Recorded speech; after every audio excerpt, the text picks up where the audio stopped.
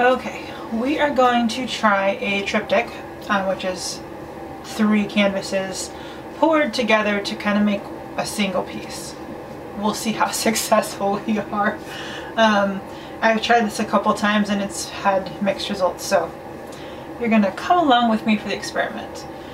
This is sap green with some golden green interference in it. Where's that? Did I add gold? I think I had gold interference to this. Close a little closer. Nice bright springy green.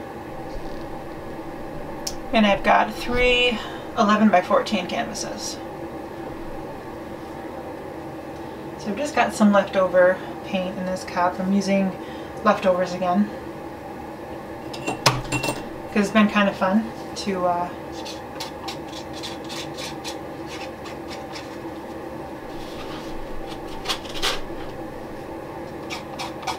experiment with the different colors of leftover paint from other pours and to see how they function and how they come together and what you get. It's a little bit of a, I don't know, can you call that a grab bag? It's fun either way.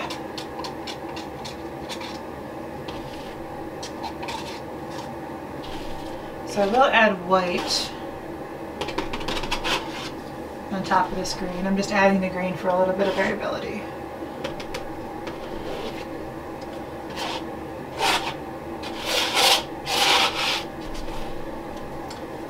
I found that I like adding a little bit of color to the background because it adds a nice touch.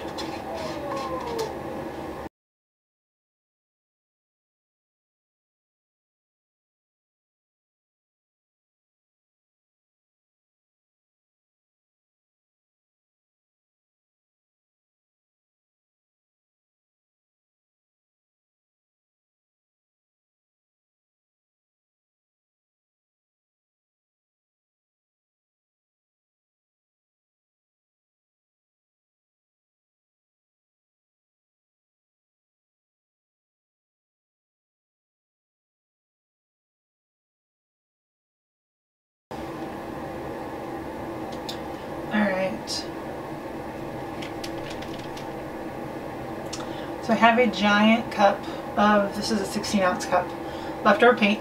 Lots of different colors in here. Some blues, coppers, red brown, a light sandy color. I think there's some greens in here, and a periwinkle. So we are going to see what we get. How do I want to do this?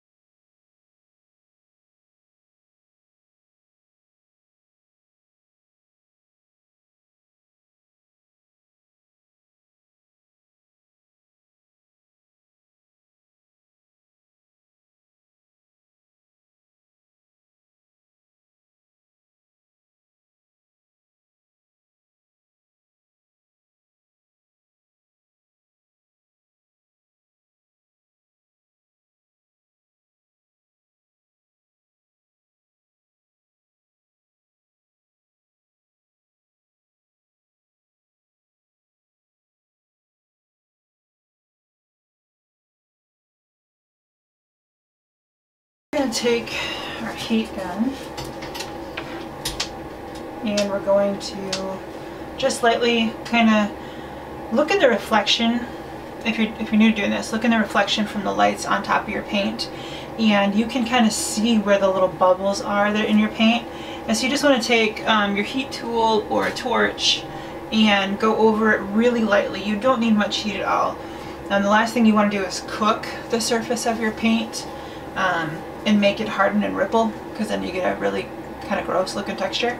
So there's something to kind of be aware of, and that's part of the reason I don't use a torch, is because it just, for me, it gives too much heat. So I've overcooked my paint using my heat gun.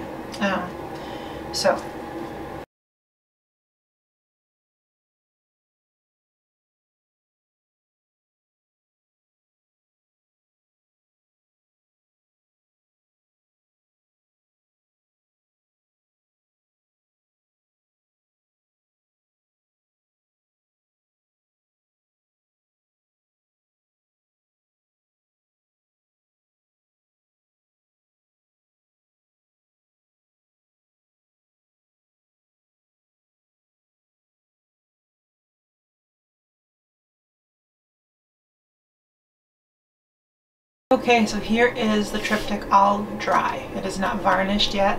It's got a couple weeks before I can varnish it, but I wanted to hop on and show you what it looked like dried, and kind of show you how the paint can move on its own, do what it wants. Unpredictability kind of thing. So here they are, and you can see in this one all of the light pale blue that popped up through the darker. And I love these little striations in here. Focus. There you go. So you can see that bright green that we had in the background kind of pop up there. That little sliver of jade. And then the blue cells that popped up through the dark. And you still have wisps of green over here, a little bit right in there. It's one of my favorite things about this technique is that you just get so much unpredictability in it. So you can see these teeny tiny cells have like a green center to them.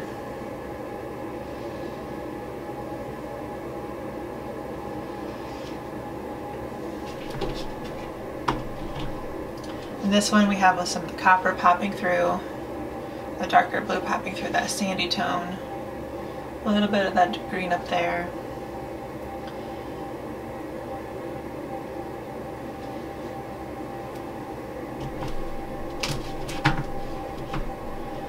And I think this one is probably my favorite out of the three. Just because I love the contrast between that deep Prussian blue, the red brown, and the copper. And you've got just a hint of the, you can't even see it there, just a hint of that spring green you have right here through the white. And then your cells. And I love this layering that it does here. And some people don't really care for the misshapen cells that can happen. I don't mind it. I kind of think it adds to the variability, adds to the textures in the paint. Like, I love this part here. It kind of just stretches over itself and moves how it wants. Really pretty. I love the reflection those pearlized metallic paints give it. So yeah, that's the Tryptich all dry. And I really like how even though you pour the paint, you tilt it, it moves, you can still see how it goes together. So when you have it up on the wall, even if you put them, you know, a little bit of space apart, you can still see they go together. So I really like that. I think that's really cool. So let me know if you've done Tryptichs, if you like the idea, or if they're just something that you have a lot of trouble with. Because like I said in the beginning of the video, I've tried this a few times. and I've gotten some mixed results. So this one I really like. You can still see how it goes together, where other ones I've had, and it makes sense, you tilt the paint and you change it so that it doesn't really go together anymore.